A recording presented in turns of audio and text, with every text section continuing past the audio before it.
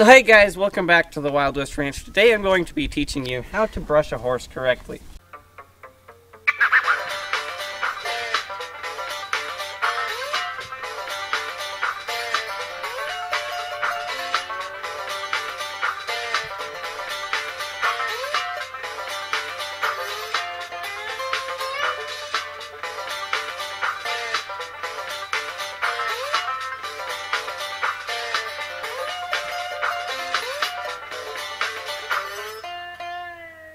So first you want to get a nice curry comb.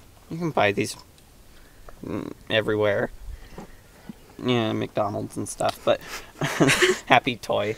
But you'll find these. They're made out of metal. They don't hurt the horse, but they bring out the dirt. And you'll start up here, and you'll brush it along, going along with their hair. And you'll be careful around the bony areas.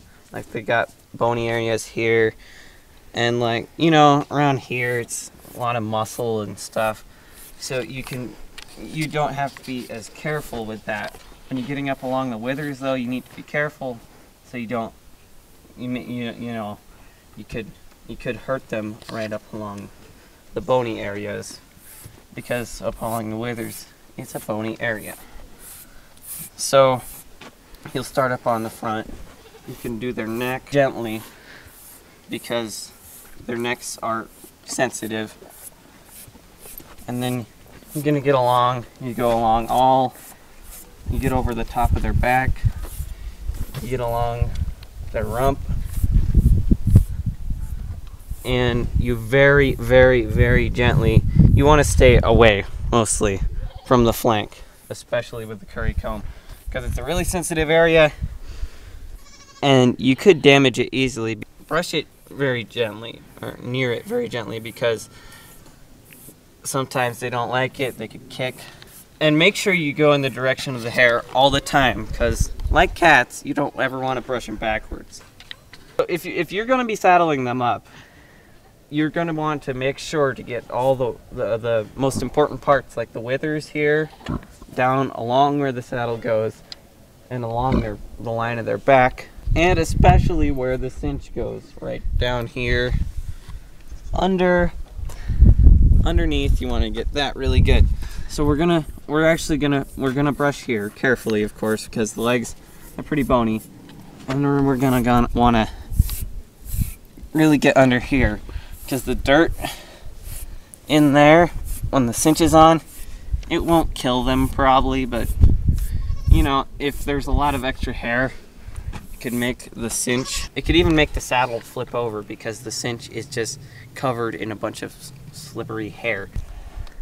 Anyways, after you've basically brushed all over, not on the face with this, so then you do the same with the curry comb on the other side.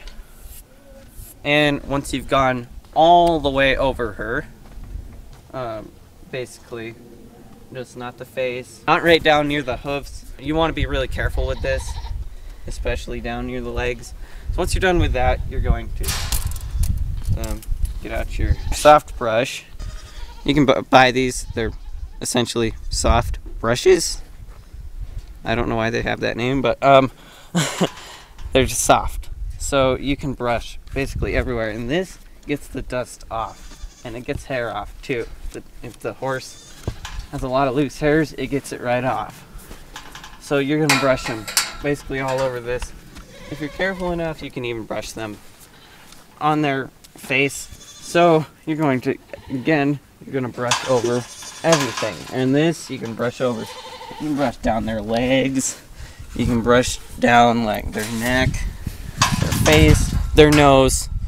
I don't really know what good you get from brushing their nose, but I guess if you want to brush their nose, you can. So basically, you're going to go back over again, and you're going to finish brushing them all over. And we're gonna brush down the legs too. And do a quick run.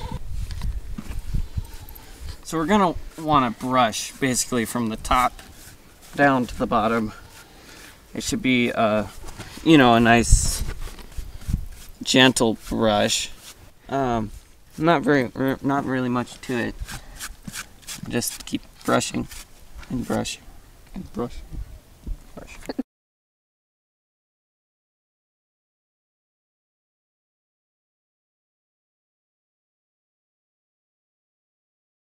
After you've done all that, you're gonna go pick their feet.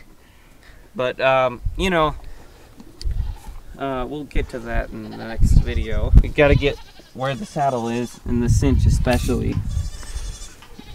So we're gonna brush down along here really good. So, you can also brush their mane and tail. Using a soft brush works fine on their tails and mane. But if you want to, you can just go to the store and buy like a woman's hairbrush and use it on their mane and tail. Or you could just steal someone's from the bathroom that they left. I'm sure they won't miss it. But, so yeah, you comb it out. And then after that, you can take out your fly spray. And, this is the new invisible type. We don't have any fly spray right now, and but basically you're gonna fly spray them. Especially, you might want to stay away from where the saddle is, and the cinch, because if the saddle's gonna be there, flies aren't gonna be there either. So it'll also make the hair slippery, and your saddle is likely to fall over. So make sure you don't do it. Okay. So just make sure with the fly spray you get where flies normally go, but not where the saddle is. You can fly spray them after you put the saddle on them, but you normally do it right, before. And you should be good to go. You should be good to go. And you should be good to go. So if you want to brush the face, here's how you do it. Take a soft brush and you brush their face. Brush really gently. Be careful around the eyes. You brush really slowly around them too, because it's really annoying probably to have something on your face going like meh, meh, meh, meh, meh. So that should be pretty good for this. You can brush around their ears very gently and carefully. That's pretty much how you brush their face. Be careful about, sensitive areas on the face. You don't want them to freak out. So just be careful with it. So I hope you liked this video and found it helpful for you. And if you liked it, just hit the like button. So yeah, you want to make sure you subscribe. You can subscribe right down here. And if you like this video, you'll probably like this one. And it's about how to feed your horse. And it's really helpful. So see you next time.